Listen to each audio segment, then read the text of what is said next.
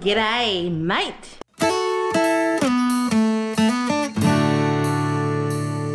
Welcome back. KEZ can cook on a budget in quarantine. So what we're gonna do today, we're gonna cook PUNSIT bihun, if that's how you say it. Whoops, I don't know. But anyway, so this is a vermicelli noodle dish.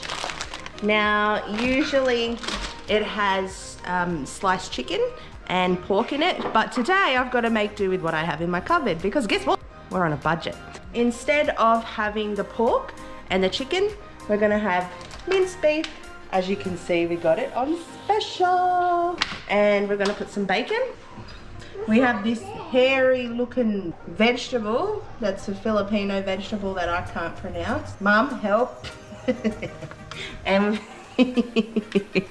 we have a carrot, zucchini, an onion, mushrooms, and garlic. Now the sauces that are needed, obviously you need oil to get it going.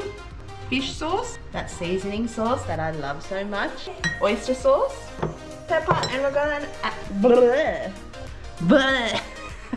we're gonna add in some lentils today just to beef it up a little bit and make sure that we are full. So I have a little helper today. This is Miss Trinity Eva, who is how old? 5. So what we need to do first of all is get our vermicelli noodles. Now these are about $1.60 from Woolworths or Coles or wherever. Put it in a bowl. Now I've boiled some hot water in the kettle, so there's about 2 litres of hot water. Yes, stand away. So we're going to pour the 2 litres onto the vermicelli noodles. Now vermicelli noodles are very thin and they will soak in all that water to be able to use for cooking. Okay, Trinity, do you want to help me? Now, what should I cut up first out of the vegetables? That one could be fun. And what's that one, do you know? I don't know. It's a big green vegetable that supposedly tastes like zucchini. So all you Filipino cousins, relatives out there, put it in the comments because I'm sure you all know what it is. With this vegetable, the big green thing, we bought it from a stall just down the road from our house at a farm for $1. And literally we're getting 4 uses out of it. So I mean, that goes a long way. So with this green vegetable that we have chopped, what you need to do is actually peel it because it has little hairs on it. I don't know if you can see that at all, but it's quite hairy for what it is. So literally just peel it and then that way we can proceed to the next vegetable. Now because we're using minced beef with this dish, we need to cut this vegetable and all the vegetables into small pieces, okay? So what we're gonna do in this part is slice it 1, 2, 3 and 4, and just be sure to make sure your fingers are all okay, okay? So like that, 1, 2 and 3, that one's a little bit bigger, but who cares? We better use the plate because someone has OCD. Okay, let's go back to chopping this vegetable. So we're just going to do it in little cubes, as you can see. Now you don't really need to take your knife off the board for this. Okay, so you get a lot out of that little bit. With top, tail. Now don't get at me for doing this the wrong way, but it's quick for me, alright? With this, I like to go down that way. And then 1, 2, 3. 1, 2 and 3. And once again, like the green vegetable we just chopped, we're going to cube this one as well. Once again, you don't need to really take the knife off the bench. What do we have here, Trinity? What's it called? Guess. Cucumber, zucchini. Yay! Cut in the middle. And 1, 2 and 3. Same as this. 1, 2. With this one, what you will do with this is slice it like you normally would and then go the other way.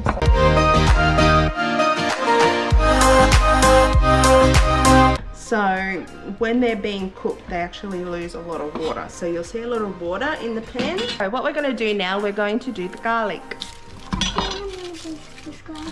And welcome to Miss Sophia. I got a battery. Excuse me.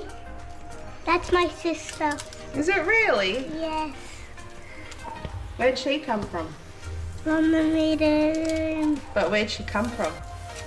From Mum's belly. And where'd you come from? From Mum's belly. Did ya? Yes. Oh, I got this. And a battery. What's that? A battery? Yes. Who looks forward to bashing the garlic? Look at this one. Already going. I'm almost done. Yummy. And as you can see, we're supervising our children, so don't let them do this on their own because who knows what they will do. Okay, so that's done. Good job. Give me 5. Woo! Woo!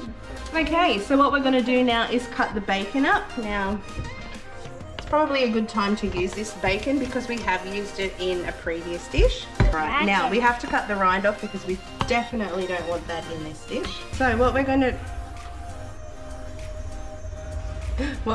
do now is cut this. So we're going to cut it into small pieces.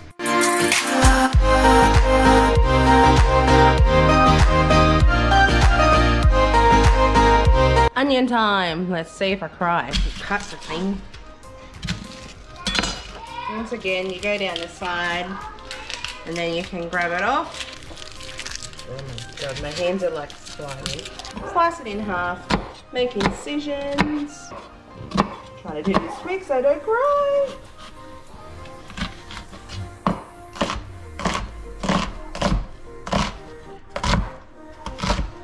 Ta-da! Not crying right now, but I think I can feel it in my eye.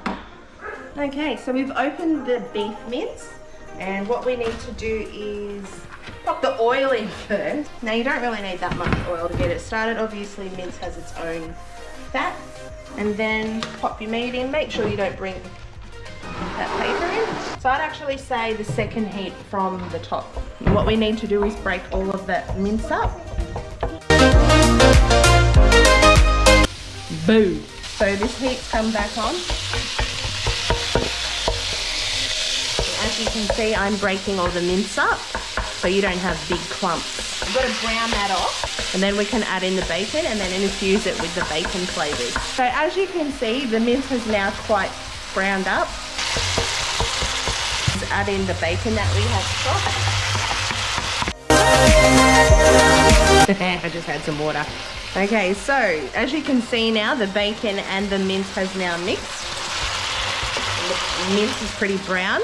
So what we need to do from here is we need to add in the onion to get that fried off. And then once that is translucent, then we can add in the garlic and all the other vegetables. Garlic? Like and hit the thumbs up. And subscribe. What is it? And subscribe the channel. So as you can see now, the onion has become translucent. And we need to add in our garlic. Garlicky fingers. Alright. So let's mix that in.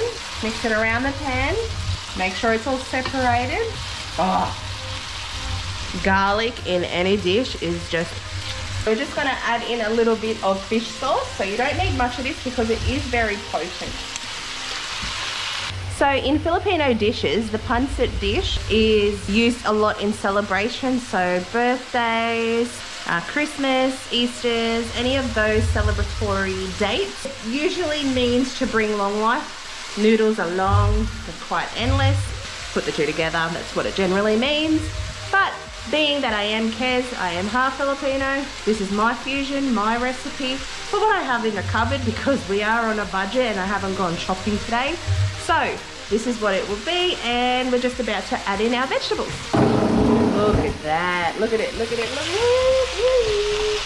I'm gonna add in the lentils. We're going to put in our mushrooms because they need to let out their water. So what we're doing now is we're mixing around the mushrooms, and make sure you mix it around the pan. What we need to do now is put all the vegetables into the pan. Make sure it's all mixed in together. So what we need to do is add in some pepper. About 8 grinds there. And just keep mixing that around for a couple of minutes. Add in some soy. Now it smells beautiful. Oh, need to add in the oyster sauce. Now this is only about $2 from any shop. And just mix that around. And last but not least, we'll add in our noodles. So now you just mix it in with your tongs and make sure that it goes throughout all the vegetables and the meat, because you want it to be evenly dispersed so you can serve it up. So altogether, I would say this dish would be another $10 dish. That's all together. So once again, feeding 5 pints, family on a budget, $2 per head. Yes. Like and follow. Like, follow, subscribe, and just make sure that when you're subscribing that you share the page as well, so we can get our name out there, and maybe one day we might become big and famous cooks. And then hit the thumbs up. Alright, so this is what the final look of the dish looks like now. It's all mixed in and ready to serve. So make sure that you like this video, share, subscribe, and follow our Instagram, which is 5 Pines. You'll be able to see everything that we upload there. And then that way, follow us in any way. The more followers, the better.